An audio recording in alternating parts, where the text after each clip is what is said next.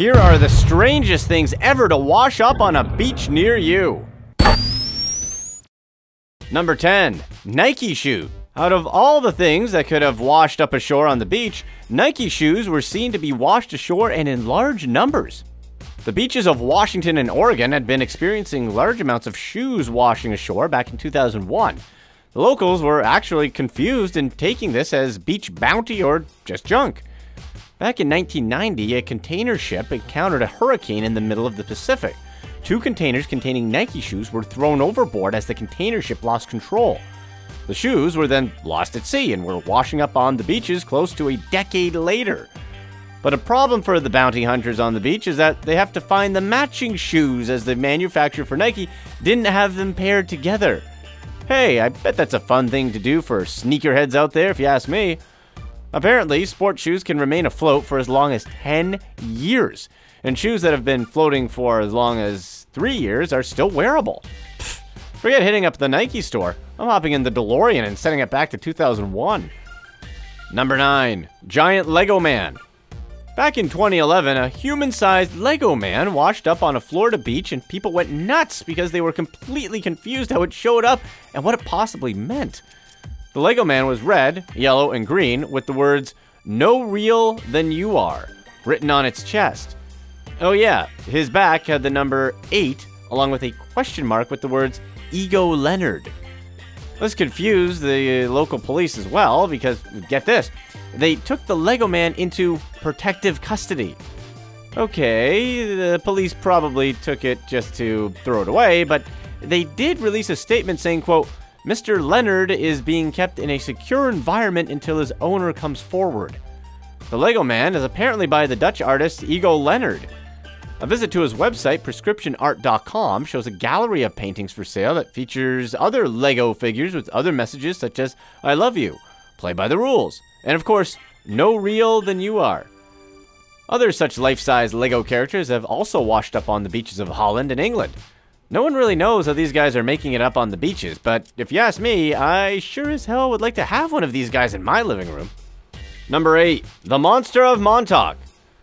The name of this creature comes from the town of Montauk in New York, where supposedly this mysterious sea monster was seen for the very first time. There have been various debates since the founding of the Montauk Monster about its origin, but no one was able to come up with the right answer to the mystery. Theories about this animal include it being a part of a secret science experiment. Yeah, okay.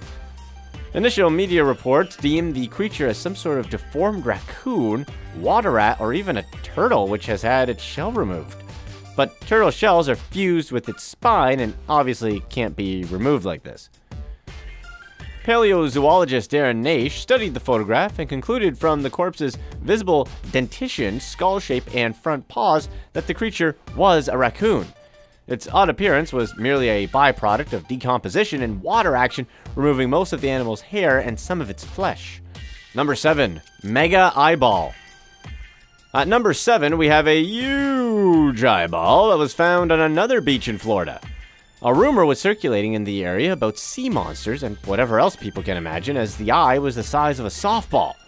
But all the rumors were left aside when authorities declared it was the eye of a swordfish. The eye had visible straight cuts around it, so it can be assumed that a fisherman has cut the eye out and just tossed it overboard at sea. The giant blue eye was found washed up on Pompano Beach north of Fort Lauderdale by a local man while he was out for a walk. It wasn't immediately clear how large a swordfish this eye might have come from, but the species can grow as large as 1,400 pounds. A swordfish's eyes are often assumed to be smaller than they appear because most of the eye is hidden inside the head. Number 6. Doritos. Thousands of packets of Doritos washed up on the beaches of North Carolina back in 2006.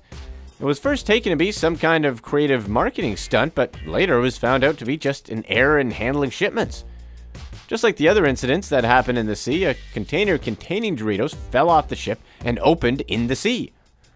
The packets of Doritos began to float and swam its way to the shores of North Carolina. As you can imagine, local authorities didn't have trouble finding volunteers to help with the cleanup, as most of the chips were still fresh.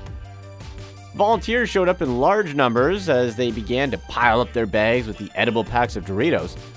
Personally, I wouldn't do it for Doritos, but if we're talking about kettle brand chips, that's a different story.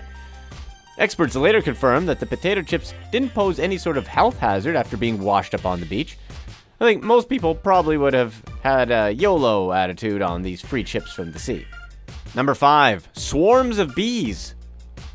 Thousands of bees were found washed up on a South Florida beach back in early 2017. The beachgoers reported that they were being stung by swarms of bees that washed up on the beach. I had no clue that bees like to hang out around the ocean, and whether underwater bee stings are even possible.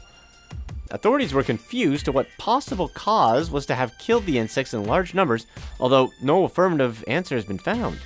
The first assumption may be linked with the usage of pesticides. Pesticides or other foul-playing chemical use may have killed the swarms of bees. Another theory suggests that the swarms of bees were tired and took a dive on the shoreline, thus killing them on the beach. As weird as that sounds, apparently this is possible because bees are known to get tired, fall in the water, and die. Number 4. Bunches of bananas. In 2007, residents of the Dutch North Sea island of Terschelling, located 70 miles north of Amsterdam, went bananas. Literally. When thousands of bananas washed ashore after at least 6 containers of bananas fell off of a cargo ship in a storm and at least one burst open. A half-mile stretch of beach on Terschelling Island was littered with these bananas. These unripened bananas from Cuba also washed up on neighboring Amerland Island. Apparently, Terschelling residents are no strangers to stuff turning up on their beach. In 2006, thousands of tennis shoes, aluminum briefcases, and children's toys washed ashore, drawing crowds of treasure-hunting residents. Some 30 years ago, it was a load of sweaters. It wasn't clear what happened to the bananas that littered the beach, although at the time, residents suggested sending most of the fruit to local zoos. Are bananas that have been floating around the sea still edible? I'd imagine that the water would get in. Number 3. Mystery barnacled object. A giant barnacle-covered object that washed up on Auckland's Muriwai Beach back in 2016 had locals scratching their heads.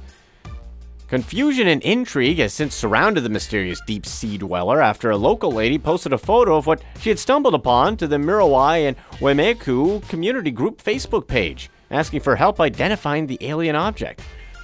The photo sparked debate on the page, with one person suggesting it could be an alien pod time capsule, and another person with quite the vivid imagination, or still on an acid trip, suggesting that it's a sea monster's dreadlocks.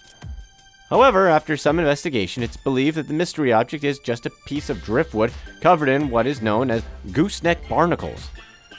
Gooseneck barnacles are filter-feeding crustaceans that live attached to hard surfaces of rock or driftwood. From what I can tell, this is another thing I think I'd like to have somewhere in my house. Number 2. A half-eaten whale. A mystery puzzled the locals of Cape Town, South Africa, after the carcass of a giant whale was discovered on the beach.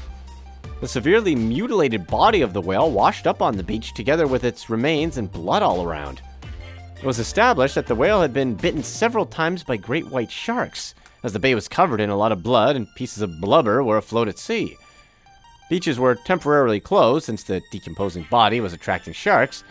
The carcass was eventually removed and loaded on the back of a flatbed truck to be disposed of in a landfill. Scientists say it's pretty rare for a whale to float into the harbor, as there are typically only 3 to 4 whale sightings a year in Cape Town. The giant whale may have been ambushed or was sick and later fell in the hands of great white sharks. The cause of death is still unknown. The whale could have been ambushed while it was alive or died from sickness, according to the city officials. Eventually, the whale may have died from natural causes, colliding with a boat or getting caught in fishing lines. Number 1. Challenger Space Shuttle debris. After about 11 years floating around at sea, the Space Shuttle Challenger's debris was found on the beach in 1997. The left wing was washed up on shore, breaking into 2 big pieces of metal. This was the biggest piece that was seen after the closing of the investigation by NASA that took place in the year 1986.